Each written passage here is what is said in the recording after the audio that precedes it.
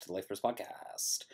Today we're going to be talking about Nanashi, which is the new center for the conflated diva. This is a level 3 center with the following abilities. When you grow it into level 3, you get 3 coins. It's black, by the way. When you grow it you get 3 coins. The level 0 gets you 2 coins, which is significantly worse than getting 3 coins. You get the constant effect of, during your attack phase, infected Signy on your opponent's field get negative 3,000. How do you infect them? Well, you enter ability, put a virus into one of your opponent's Signy zones. So basically, you choose a Signy zone for the rest of the game. When it's your specific attack phase, it gets negative 3,000. Then it has a once per game gimmick where at the end of your turn you can turn all of the Signy face down, and then until your next opponent's attack step, they basically stay down. The opponents then do any of their beginning of attack step stuff they need to do. Then it's your turn, and you flip everything face up, and then they basically exist again. So it's kind of a cool way to give them like super shadow until the end of turn, if we want to call it that. Which means that your goal is going to be putting out some probably annoying Signy for your opponent to deal with when those things pop back up again. So it's a pretty good ability, probably the best ability on it. And then the negative 3,000 is sort of the most common thing that you're going to need to play with. So we built a little bit of a different deck. Now normally you guys have seen me build these white, blue, black decks. They're very attrition based. You can even kind of see that they're attrition based on the Super Celestia Saber and the Energy Door, but I swear this time it's a little bit different than that. So I picked up the Elrig deck is more or less that sort of like attrition-esque mindset, and it does have those effects to it, right? Like we're still using Akino Rock and Akino Bye Bye, which are just generally good stuff, things to grow with. You know, they're very good early on, they're very good late game. And I still think that this is a pretty good choice here. You very rarely get your guards out of it, but there's not a ton of Enter sinks in this deck, so it's actually fine to get the late game sort of like guard with this. Then you got Mel Revise and Mel Invisible. I like Revise just because I like getting some Enter back into the deck. But you could swap this for Mel, the other Mel that I think it's Mel Burst, the one that does actually remove a Signy from the field, and you'd be fine with doing that as well. There's quite a bit of removal in the main deck though, so I don't think you necessarily need to do that. Super Celestia Saber actually in this deck is used less for getting guards and lasting long term, and more just for like general utility here. Getting back your white Signies are all utility stuff, so they're either going to be used to get like to help you with the negative 3,000 effect, as you'll see in a second with Yuki, or they're good for the until end of turn. You know, keep your field face down, and that will be for Exias basically to get the Exias into the field. Outside of that, the black is usually going to be just damage outburst, and then the colorless is, you know, guards. You also get some more guarding effect here with the Energy Door, but realistically, it's mostly a draw card here and a vanish. That's like the two main ones, is to draw cards and vanishing. I don't think you necessarily need the energy, but you know, sometimes it's useful to have. So again, this is sort of the common build that I go with these types of colors. I tried other colors. I actually tried a blue version instead of white, and I didn't like what I got out of it. It really didn't contribute anything to the deck. I tried again with a double green version actually, and a double black version. The double black version had Machina, which was really good, but didn't necessarily work out because, I mean, Death Deck was the only thing I really gained from it. I guess I could have kept Energy Door, but then the secondary piece got a little weird, and I mean, you could have used Xenocluster, but it was just a strange sort of setup, didn't really mesh well together. I tried also to use Death Deck as well, but Death Deck didn't really work out either because it just like the deck didn't really mill itself efficiently enough to use Death Deck. I tried a double green version as well, but the green assists outside of Bang and Mel, which Bang and Mel are virtually the same Elrig as an assist, doesn't really work out. Though the you know, Dance and Lance piece is actually quite good. So I tried all that stuff out. Didn't end up super liking it. But it was fine. Inevitably, I just went back to this roots where I just used white. But it did make a conscious effort to make the main deck different than your normal attrition deck, right? So the normal attrition deck, you'd see a lot more like, yes, it's got Exias, but you'd see a lot more Remembers, you'd see a lot more like things that stop damage in the main deck. This doesn't actually have that. This is much more aggressive than you think. It truly is mid-range, but it is more of an offensive mid-range. The real crux of why we chose these colors are actually Quinn is the #1 reason why we chose green in here. Although, you know, Kiyosumi and also the Toko actually helps out a lot too. But the Quins sort of like explains what those are really. It's at the beginning of each attack phase, you swap the 2 Signies on the opponent's field. Whenever one of your opponent's Signies has been swapped into a different field, you get negative 2,000 power till end of turn. This pairs really nicely with Nanashi's ability to give negative 3,000 on your attack step. So if you swap something over, not only do you get negative 3,000, but you also get a negative 2,000. So you can kill 5,000 stuff, which is pretty good, but you can actually do a double lane opening by going like, okay, so it's the attack phase.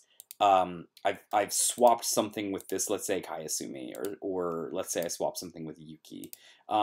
I put something, there's also Toko here, right? So you swap something into the lane that's going to get negative 3,000. It's maybe a level 1 negative 3,000. Then it dies due to the effect of this when you enter your attack phase. Then what ends up happening is Quinn wants to move something else into that effect. So you'll move that into it, and you'll give that thing negative 5,000, which might be enough to kill it, especially if you've got other ways to do negative effects, which this deck has plenty of ways to do it. Sort of like a little synergy in there that works really nicely. Quinn is kind of one of those quintessential pieces that you could use. But what I ended up, the main reasoning why I ended up swapping out of green or black as my assist line and adding white into it really was Yuki. In these types of decks, you kind of need Yuki. Aside from Yuki's ability to, you know, if the lane's open, like let's say you open something and then you kill the thing in it and then you move it into the lane that now has a virus into it, which is nice. The real thing is being able to vanilla things with this Yuki is really helpful. There's a lot of Signies that are 3,000 powered and gets a boost under certain conditions, and being able to vanilla those so they die in the lane that you put the virus into is actually quite strong. So that's the main reasoning. The other reasoning, again, is Exia. Exia is really good when it's flipped over and then on your opponent's turn reflipped back. It defies a lot of souls, it defies a lot of abilities that are on attack abilities. So Exia is quite strong in that scenario, and this is set up so that way you can put an Exia on the field. It doesn't work quite with Quinn when Quinn's flipped over, because when you flip it back, it doesn't trigger its ability. But it's good to protect Quinn until the next turn, and that's sort of something we see in this deck as well, is we're protecting some things until the next turn, which are like some of your stronger stuff, like Phalaris if it needs to get 20,000 in there. Caesar, because then Caesar will allow you to get Assassin more than once. Actually, you only get Assassin once because it's an enter ability. Excuse me. And then Nanashi, because Nanashi actually gets more powerful the more times you use it, right? So the first time it kills 3,000 at 3,000, and the next time it does 6,000 and a 6,000, which is really strong. Plus it's an action ability, so it's actually a really good coin usage for. And the deck really is lacking other ways to use coins. I think Nanashi's the only way to use coins other than with this Lilith that is is just there for basically life burst, but that's fine. I mean, the goal is hopefully to use this Nanashi twice, which leaves you with one more coin left to use, and the Lilith can use that. And we're not like trying to jam pack a lot of early coins into this deck, because again, we only get 2 coins from the start, so there's no real usage for that. The rest of the deck is pretty obvious, other than the moving around. You end up with sort of just good stuff black cards. We've got Caesar. We do mill ourselves a little bit in this, and we enter charge a little bit, so it is kind of makes sense to have this as a way to give Assassin. Not to mention negative 3,000 will take 8,000s and make them 5,000 power, so you can Assassin through that at that point. And there's also so many ways to switch to make, like, lane swapping happen. There's also other ways to do minimizing, so Caesar just ends up becoming a relatively good card with that type of stuff. Phalaris is just always a good card, but also good because anything that's in that 3000 lane basically dies to it, so you can always guarantee a vanish. That includes Remembers, by the way, if there's a Remember in that center. Baphomet mills yourself, gets buff, it's pretty good.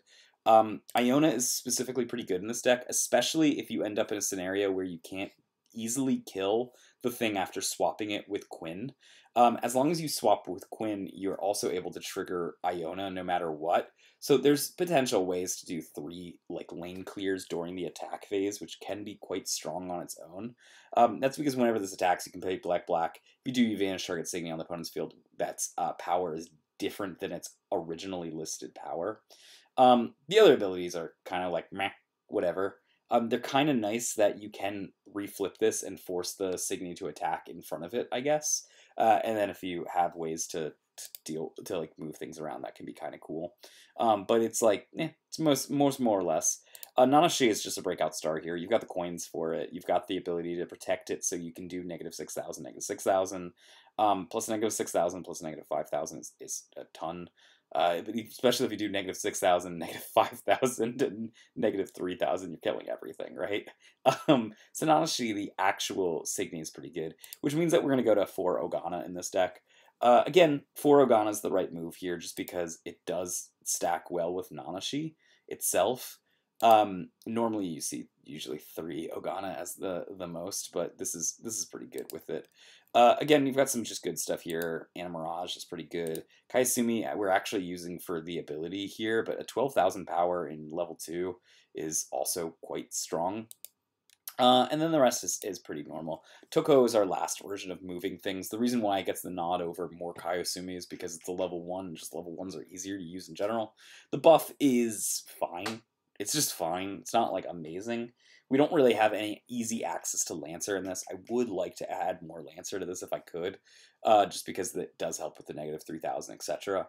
But nah, it's just utility here that also has a life burst.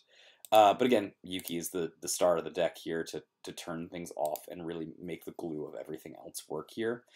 There's even combos with like Yuki and Iona. Yuki something's power away, and then you end up with Iona, and then you can kill it. I guess that doesn't make any sense because you gotta actually have the power listed on there to do it, so you can't Yuki it. But anyways, yeah, that's the deck. I think it's actually quite strong and plays differently than most green-black mid-range decks that are currently in the format. Give it a try. Let me know how you guys think about it.